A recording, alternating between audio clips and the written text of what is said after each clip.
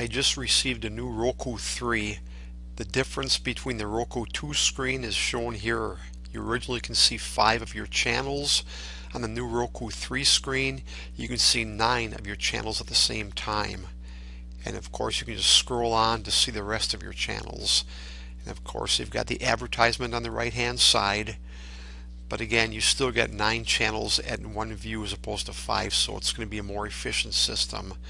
It comes with the earphone jack on the remote control, which is fantastic. Volume control on the opposite side. But the nice thing about the earphone jack, when you watch one of your videos on YouTube or watch any video on Roku, you can plug the earphone jack into the remote control and it mutes the TV set. And then on there's a volume control, you can adjust the volume. You pull the earphone jack back out, volume on TV. Here's a brief look at the new Roku screen. You can see the featured channels, the newest channels on Roku, most popular, the top paid channels, games, movie and TV channels, the music channels, news and weather. And there's of course more of each of these. Sports, science and technology, internet TV, food, photos and videos,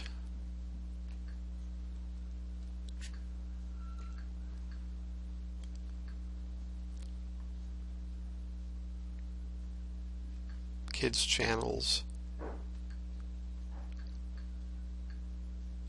It just gives you a good variety, just breaks it down to blocks or sections, which makes it easier to see.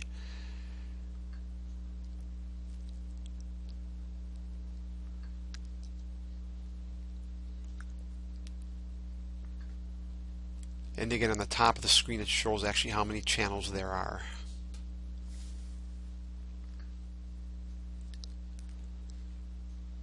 So I hope this gives you some type of idea what's going on with the Roku box. It gives you a little rundown on their new features.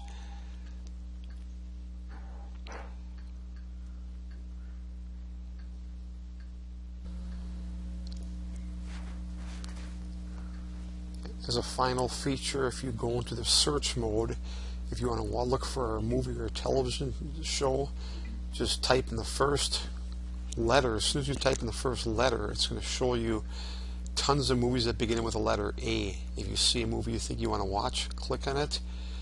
It's going to tell you a bit about it, and it's going to show you where it's available on Roku genre, where you can find this.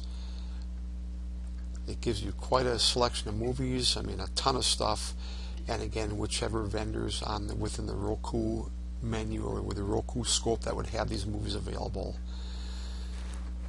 I hope this helps you have an insight on the new Roku and some of its features.